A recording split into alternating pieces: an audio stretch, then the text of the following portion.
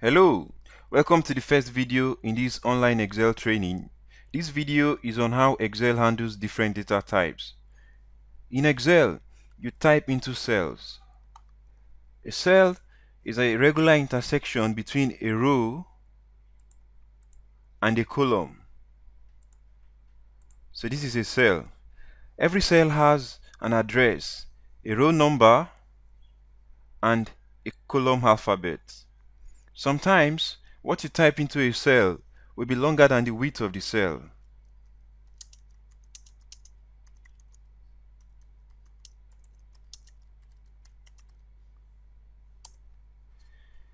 But don't worry, you can drag the border of the column to increase the cell width.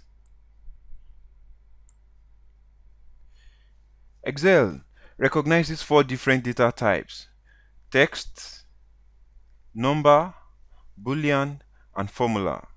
By default, whenever you type alphabets or a mixture of alphabets, numbers, and symbols in an Excel cell, it is recognized as a text.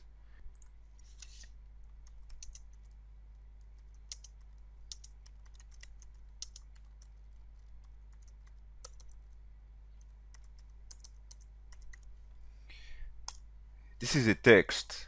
And whenever you type only numbers into an Excel cell, it is recognized as a number.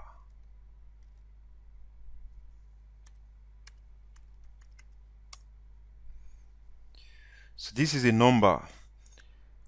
True and false are Boolean in Excel. Excel automatically turns them into all caps.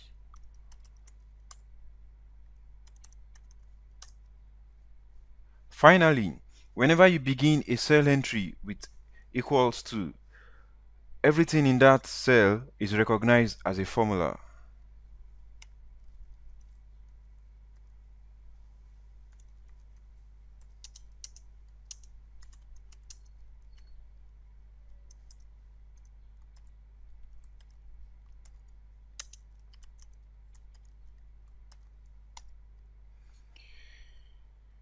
And so we have come to the end of this first video.